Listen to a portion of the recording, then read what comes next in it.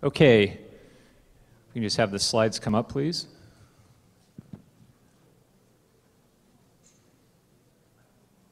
Great. Well, thank you for coming. My name is Garrick Hileman. I'm an academic at the London School of Economics. And I'll just go ahead and motion to you to advance. Great. So I'm going to talk about four things today. The first, I'm just going to give you a brief kind of macroeconomic overview. I'm going to talk a little bit about what are alternative currencies. And then the two pieces we're going to conclude with are why do alternative currencies die? And what can Bitcoin learn from other alternative currencies? Is this okay in terms of me moving around for the camera? Or? Okay, great, thank you. So if you only remember three things from my presentation today, please remember these three things. First, alternative currencies are nothing new. They've been around for hundreds, if not longer, hundreds of years. Second, they appear to proliferate alongside rises in debt levels, which we'll talk more about in a second. This is preliminary findings, so don't quote me on this. And then last, their lifespans vary significantly. And I think that's one of the really important questions to ask. Why is it that alternative currencies have such varied lifespans? So first, a macroeconomic overview. So this picture here depicts what I'm calling the Great Sovereign Debt Divergence. It's a picture of the last 10 years of public debt levels for advanced countries, which is the top line, the white line. These advanced countries are like the US, the UK, France, Germany, versus emerging markets, so Brazil, China, is the black line. And you see a really big spread occurring, basically, in the levels of debt in countries in the advanced world versus ones in the developing world. Let's go ahead and go to the next slide. So if we look a little further back, and again, this is staying with advanced countries, this is a picture of public debt levels for all advanced countries over the last 120 years. And you can see that today, we have World War levels of debt without the World War. Not quite as bad as World War II, but beyond World War I. And this could have important implications for commitment to pay, basically. Britain, following World War II, which is a country I study very carefully, closely, had a very high level, very high commitment to pay because it was a just war. Society wanted to pay back that debt. They'd fought the Nazis, they'd won, the debt was just. Let's go ahead and go to the next slide.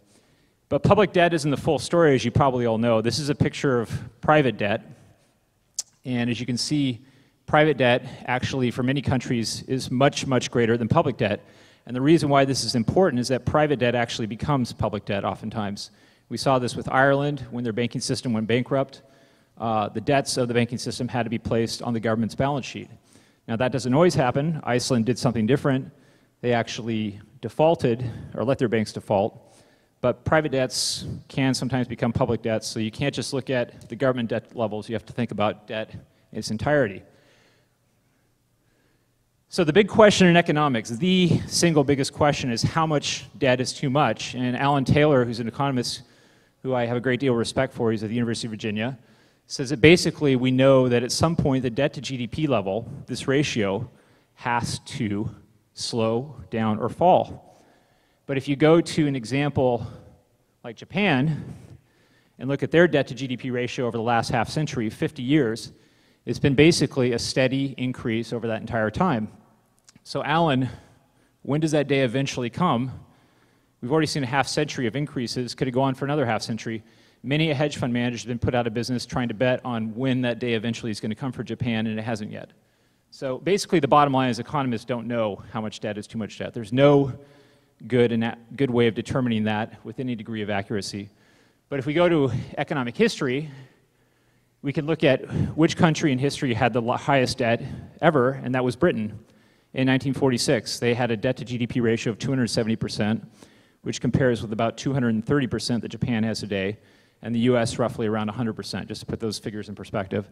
And interestingly, Britain did not default or have a hard default following that very high level of debt. And so I'm studying how they were able to do that and the way which I'm not going to talk about here today, but basically they used something called financial repression to basically avoid default after World War II.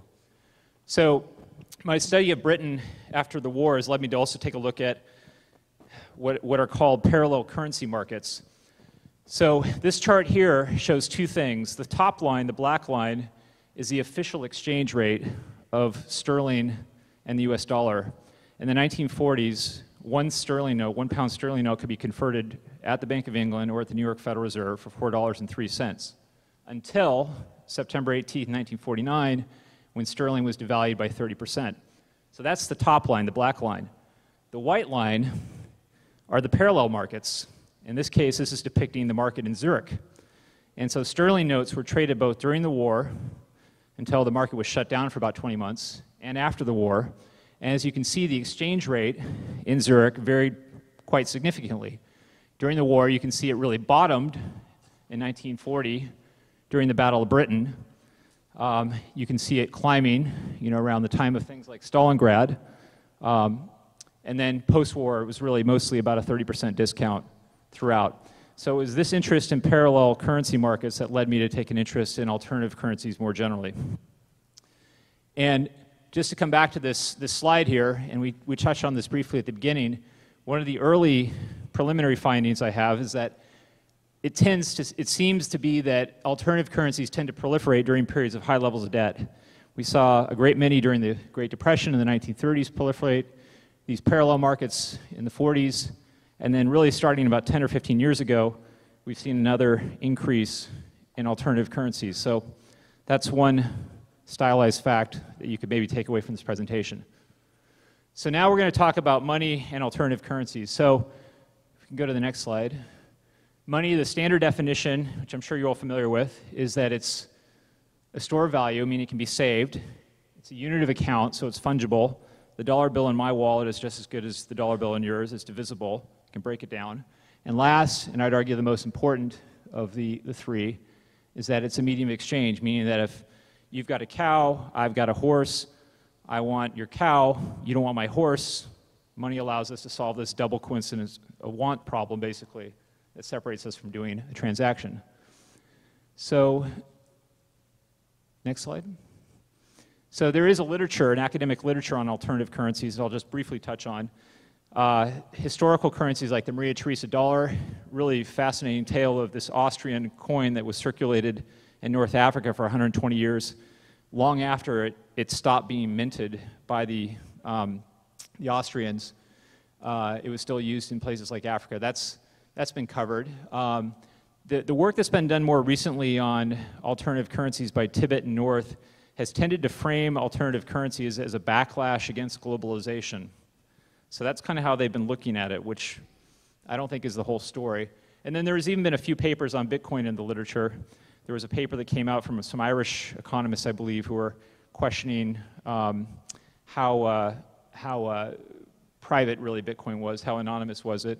There was a paper from some Stanford professors or people who were looking at how to improve Bitcoin. So, but there's some gaps in the literature. First is there's no generally agreed upon definition of what is and what is not an alternative currency. The second is that the focus of literature, the recent literature, as I mentioned, has been basically on anti-globalization. A third issue is the fact that there's just some flat-out wrong conclusions, I think, in the literature. Amato in 2003 made this statement about how alternative currency basically comes into existence when official money appears insufficient or functionally inadequate. Do people think Bitcoin came around because there's not enough US dollars? I mean, that's what in essence he's saying there, which I think is ludicrous. And then most importantly, perhaps, is there's never been a full survey of all alternative currencies, both past and present, and that is important to answering questions like, why do alternative currencies fail? You need to study history to know this. So this is a picture of Zimbabwe. There was a New York Times article recently which talked about the coin problem in Zimbabwe. As you probably can imagine, Zimbabweans are not the wealthiest people in the world. And there's actually quite a few dollars circulating in Zimbabwe, dollar bills that is. But there aren't very many coins, and so people will sometimes stand around at the grocery store waiting for some coins to show up so they can actually complete a transaction. And this problem has actually been a problem throughout history. Nobel Prize-winning economist Thomas Sargent wrote a book about this called The Big Problem of Small Change. There's always been this issue, it seems, with not having enough small currency. In the past, it was because it was too expensive to make it. It wasn't cost-effective actually to mint small currency relative to large currency. But it's still a problem we're dealing with today. So the other thing that this issue of small change, or the Zimbabwean example raises, is how do we define an alternative currency? This is this problem of not having an agreed-upon definition. And do you want to include something like the US dollar in a country like Zimbabwe as an alternative currency? I prefer a narrower definition. And so my definition consists of three parts. First, that it is a medium of exchange that is neither minted by a central government nor serves as official or de facto legal tender. So that's the definition I submit to you of what is and is not an artificial currency or alternative currency. And just to be clear, alternative forms of banking are not alternative currencies. We've heard M-Pesa mentioned here at this conference. This is the system in Kenya where people sending money basically through their mobile phones. That's all alt banking. That's not alternative currency. So there's really different types of alternative currencies, I think, today. The first is what I call open virtual. Bitcoin, meaning you can basically spend it anywhere in the world that will take it. You've then got closed virtual, so think about a gaming currency, of course. You can use only in, say, a game. Merchant script, Amazon coins recently was announced. Commodity currencies, so different than M-Pesa is this use by Africans of actual SIM cards that have airtime minutes as a currency. So actually taking the SIM card and actually exchanging it for goods and services. And then last, community currencies, or what the folks in Brixton like to call complementary currencies. So the five key forces driving the proliferation, I think, of alternative currencies are ecological concerns. Concerns about peak oil were very much a part of what prompted Brixton to start its own currency. There's a local initiative, local merchants feeling that their shops are under threat by big box retailers, pulling together to create community currencies. There's, of course, technological improvements, what Bitcoin is all about, real breakthroughs in software protocols. There's a dissatisfaction, the anti-banker reason for people wanting to, of course, have an alternative currency. And then last, and I think this is the really big opportunity, the really sustainable opportunity for Bitcoin potentially, are inefficiencies in the global financial system. The current global financial system is very, very expensive. So just to conclude on the alternative currencies portion of the presentation, are alternative currencies money? Yes. Are today's alternative currencies ideal money? No. And then last, can alternative currencies become ideal money? And my answer to that is maybe not. Maybe not. And we can talk more about why that's the case later. This gets into, I think, more of a philosophical question about what is society's relationship with money? How much do you want to disconnect money, say, from a nation and or a state? So why do alternative currencies die? There's three ways in which I think they've typically died. One is by advances in technology. So in the UK, merchants, faced with this big problem of small change, actually started issuing their own tokens. Right next to the LSE is the Lyceum Theater still. It's been there for, I guess, hundreds of years. They had their own token, which could be used to go see performances. But when central banks, like the Bank of England, developed fiat money, they no longer had this problem of small change being too expensive to mint, and goodbye merchant tokens. So that was a technological advance, arguably, that did that. So the Let's scheme, which some of you may have heard of, is a barter scheme started in the UK about 15 or so years ago, allowed people to exchange labor, basically, through this Let's currency system. And it's been in steady decline. It's It had about 350 groups in 1995, and it's down to about 186 today.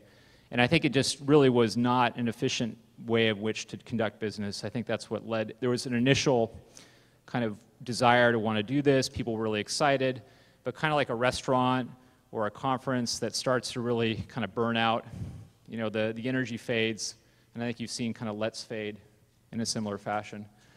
And then the last, and probably most sinister way, I've been sitting in on the regulatory panels today, in which alternative currencies die, is through government action. And so I'm sure all of you, or a lot of you, are familiar with free coin, which was based on the free geld, which was a currency that was issued by an Austrian town in the Great Depression to try to kickstart the economy. It features a holding cost, which I know is very controversial. It's the anti-deflationary approach to currency. And basically, the Austrian central bank came in and shut it down in 1933. Possibly, and this is why you go into where you go into archives, is to find out why the central bank really shut it down. I've heard, you know, it mentioned that the shilling or the free geld looked too much like a shilling. There may be other reasons that they felt threatened by this currency, and it'd be interesting to explore that, which I hope to do. So what can Bitcoin learn from other currencies? There was this wonderful quote from Wilco Brett, who's the owner of a brewery in Kreuzberg, Berlin. I don't know, is Wilco here? I hope he's not here. He might. I like the fact that Bitcoin scares people in suits, because if this thing were to really take off, it would bankrupt a lot of bankers. That is a wonderful way to get your name in the media, to come up with a really punchy quote like that. If we can go to the next slide. It's not, though, the best, I think, way of bringing the rest of the population, the mainstream population, into the Bitcoin universe, nor are tales of drugs or hiring people who can commit murder on black market reloaded. I don't know if they can actually do that or not, but my point here is that Bitcoin really needs a story besides this one, which is the one that when I get called by Sky News and Al Jazeera to go on television and talk about what can you do with your Bitcoins, that's what they want to ask you about. They're not asking me about, you know, what about Jagdish in London who's sending money back to his grandmother in Mumbai, and he's able to avoid these really expensive Western Union fees by using Bitcoin. That's the tale that needs to be told, not the anti-Baker tale, not this like negative tale. I think that's what Bitcoin needs to do to really come up with a compelling story for television. So the Brixton Pound, which I mentioned earlier, which is right next door to where I live, it's both a virtual and a paper currency. That's the David Bowie tenor. Started 5 years ago, and they're very careful with their language. They're very smart how they're describing this. They're calling it a complementary currency. This currency is not meant to replace the British pound. It complements it. It's a way of encouraging things like, you know, the high street, the local businesses staying in Brixton. It's a way of keeping money in the community. Again, non-threatening language, I think, which is helpful. And there's two really, really interesting things about this currency and what they've been able to do in Brixton. First, local government officials, including the head of the Lambeth Council, actually take part of their salary in Brixton pounds. Government employees collecting salary in this currency. And second, you can pay local taxes and fees, some, with Brixton pounds. Imagine if you could pay your parking tickets with Bitcoin. Imagine if you could pay your utility bill. That's a compelling story. They've been able to pull that off. That's what Bitcoin needs. So just in conclusion, you know, we've talked about these, I think, throughout the presentation. The three big obstacles I see to, you know, making Bitcoin mainstream is, one, you've got high switching costs. This is what I call my lovely wife Molly, the Molly problem. I've been railing against too big to fail banks for years, and I still can't convince her to drop her Wells Fargo bank account. You know, convenience. People tell me about how convenient Bitcoin is, but it's not as convenient as just whipping out your credit card and making payments right now still. Got to make it more convenient. And then last, I think one way that Bitcoin could really be propelled into the mainstream is if there was something exclusive that you could only get with Bitcoins, or something you could do. And this gets back to also, you know, our example of the, you know, the guy in London, Jagdish, trying to send money back to his grandmother, able to save huge, huge fees. You know, that kind of like unique way to compel people to make a change in how they do things. It's just amazing how resistant most people are to change. Obviously, no one in this room is, but especially with money, people don't like to make switches. So we need that exclusive, compelling story, I think, to really get people to want to adopt Bitcoin. So just in conclusion, I'm going to be continuing my research. I'm collecting a ton of data, trying to build a database of all alternative currencies, past and present. And thank you for your time.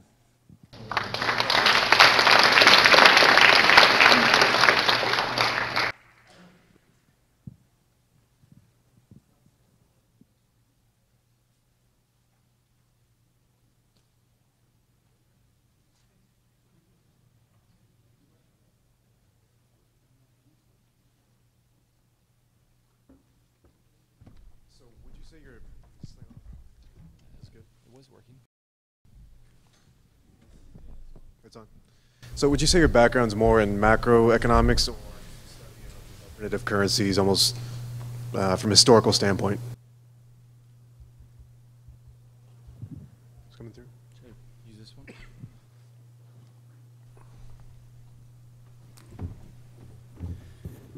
So I'm in the economic history department at the LSE. The reason I wanted to go into economic history, even though I'm interested in macro, is because mainstream macroeconomics right now is a disaster, in my opinion. It is very politicized. Models like the dynamic stochastic general equilibrium model, the DSGE model, which the Fed uses to make decisions about how much money to print, don't work very well in terms of making accurate, predictable predictions. And macro can't answer questions like how much debt is too much debt. So, but good empirical work along the lines of what Reinhardt and Rogoff did with their This Time is Different book are really what inspired me to want to go into economic history. Yeah. So let me ask you my non-macro question then. Okay. I was wondering if there's any data on adoption of Bitcoin just generally. I know it's taking off in Argentina, and I know they have experience with alternative currencies like the LET system. I know Greeks are experimenting with a LET system, sort of an upgraded version of the barter clubs. But does anybody have accurate data on adoption? I personally don't, unfortunately, and I'd love to obtain it if anyone does. As well as accurate data on, there's two things that I would really like to know about Bitcoin in terms of data. One is what percentage of the turnover in Bitcoin is due to kind of real world goods and services transactions versus financial transactions. I've heard the ratio is 5 to 1 based on some source of financial to kind of real world transactions. And then the second question I'd love to know is basically what goods can be bought both with Bitcoin and with, say, US dollars. And this is like the Big Mac index sort of that the Economist publishes periodically, looking at the price of a Big Mac in, say, India versus Switzerland to try to determine whether currencies are over or undervalued. It'd be interesting to kind of see and create such an index if anyone is interested in a project like that. Yep. Hi. You spoke a bit about promoting the positive sides of Bitcoin as opposed to the Silk Road tales. What As opposed to, sorry? Silk Road and Yes. things like that. What do you think about using Bitcoin for funding charity? I think that sounds like it sounds easy to set up, and it's really positive, like in the minds of people. Yes, I completely agree. I don't know if you saw the Winklevoss twins' presentation last night, but I thought they really, towards the end, really hit on this, you know, like the ways in which to start telling stories by sending money quickly to relief areas. You know, Gavin's a great spokesperson for Bitcoin. Get him in front of the television cameras and have him talk about it. People will see a guy who's not looking to, like, you know, destroy the Federal Reserve and bring back gold or digital gold. So these are, I think, some of the images and yeah, ideas that I think can really get the story and narrative changed on television, where people's impressions are really, I think, still formed. Not on Reddit yet. When I was looking, just researching on Bitcoin and where it might be going and looking for sort of hard numbers to back it up, I looked at the Swiss currency, the VER, used in an area of Switzerland, and it's been around since about 1920 or so. There was a shortage of their own currency at that time. I think maybe I don't know exactly why the shortage was there, I don't remember. Did you look at that currency? And what I find so interesting about that currency is that it seems very much like Bitcoin because it is a ledger system. There are no bills or anything. It's an accounting system, which is what Bitcoin essentially is. And currently, the outstanding units of that currency, I think, $5 billion. And Bitcoin's at $1 billion. So that right there is sort of my first price target. What do you think about that currency? That's one I need to learn quite a bit more about, to be honest. I actually lived in Switzerland for a couple of years, did my master's in Lausanne, but I have not taken a deep look at this. Now, Switzerland's got some interesting history here. They shut down an alternative currency, I think, maybe 15, 20 years ago. That's another story that I'm trying to get my head around, like, why did they do that? I don't know if this is the same currency that you're describing as I've also heard, which is like a peer-to-peer kind of lending scheme in Switzerland that's been around for 70 or 80 years. Is that? I didn't see any mention of that. Most of my knowledge comes from Wikipedia, so yeah, maybe it wasn't updated in 10 years, but it's on my list to look at. It's an accounting system is what's so interesting. I don't know that it's been shut down, but that's it provided a framework, and it's only one part of one small country. Yep. This is global. You can send someone money in 10 minutes. But the velocity of money is higher in Bitcoin, too, because of its electronic nature, which might warrant a much lower market cap, to use an imperfect term. I might be missing some of the context that sort of led to the formulation of the speech in your mind, but why do you think we end up generating currencies, as human beings? What is it about our psychological decision-making infrastructure that forms that way of doing transactions? Right? What is it that pushes us beyond barter? So you mentioned as the third thing, the coincidence of double wants. Right? So that's one of the potential reasons. The other is to be able to make transactions exact. So in that context, currencies arise, everything has relative value to each other. I don't quite see, if that's the reason why currencies arise. What is it about some currencies that they fail? That, is there a link to the infrastructure in our minds and how we sort of self-organize with this economic system that it no longer holds up and it fails? I could really see that. So if you could speak to that, that'd be great. It's a very deep philosophical question. Any French philosophers in the audience who can help me with it? Hearing you ask about that, I thought of this book by David Graeber, 5,000 Years of Debt, which you might want to take a look at. I mean, he makes the case that basically debt predates money, that really in pre-modern societies, people owed each other something. That was before money came around. I don't know if I can really give you a great answer to your question other than this.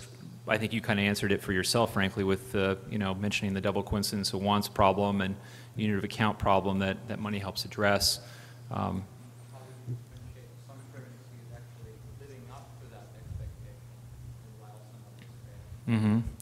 Well, I mean, fiat currency is going to be a tough act to compete with. I mean, until you can start paying your taxes, that's a huge competitive advantage. How do you compete against that? I mean, that's, I think another big question for Bitcoin is how Bitcoin to avoid the taxes, maybe. Well, yeah. Someone made this comment that Bitcoin kind of allows the little guy to do what the big guy has been doing all along, right? Dodging taxes. So there's another potential killer app for it, but yeah. Go ahead. Hi. From the perspective of longevity for Bitcoin, do you think that the deflationary nature is a good thing or a bad thing? I mean, it's probably a good thing from a longevity perspective, but in terms of a size perspective, you know, and like how big can Bitcoin get, it's going to be a problem because you're trying to run a currency with one arm tied behind your back. You know, gold still in theory could be a currency. There's nothing really stopping it from being a currency other than the fact it's not a great currency relative to, say, fiat currencies, which have a lot more flexibility. I mean, we could all be using gold right now. I know FDR banned it in 33, you know, yada yada, but if we all really, really didn't like fiat currencies, we could switch. I mean, that's the beauty of a currency, is that it's a belief-based system, and at any time, people can change their minds and say, like they do in Zimbabwe, I'm not using a Zimbabwean dollar anymore. You know, in Argentina, I just found out that some unbelievable percentage of the U.S. dollars, printed U.S. dollars, are in Argentina because of the recent hyperinflation there. Where U.S. dollars tend to get exported to and stay are in places where there's been a recent case of hyperinflation. So people do switch their minds about currencies, but you know, if the bankers play their cards right, then it's a tough game to beat them at, especially if you have a deflationary currency, because there are some disadvantages there.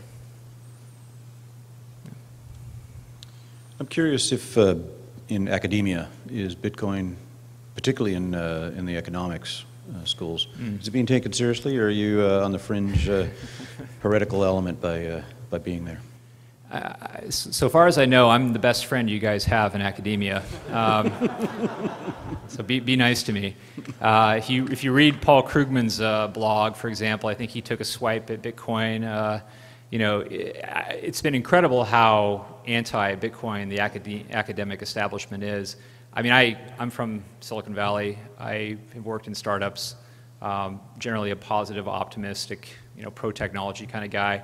And so I think this is very cutting edge and is something that's going to be, I mean, lead to something, I think, pretty significant. I think we're at a major turning point potentially. So, yeah, go easy on the academics. They're sometimes a little slower than all of you, all right? Well, I guess it's better that it's being dissed than ignored, if that's true. Yeah, I mean, you know, Bitcoin is threatening, you know, and it's new, and I think you're seeing a lot of basic kind of like, you know, human psychology come out, even among very highly educated people, you know, who are reluctant. You know, first they laugh, just like Tyler and Cameron said. You know, Federal Reserve is an incredibly powerful institution in economics. It employs a huge number of economists. You know, there's a lot of vested interests, you know, of course, in not seeing any kind of major disruption to the status quo. So, you know, I'm sure a lot of academics, you know, are not a fan of Bitcoin. We're going to have to cut it off right there for the next speaker, but thank you. It was a great presentation. Thank you very much.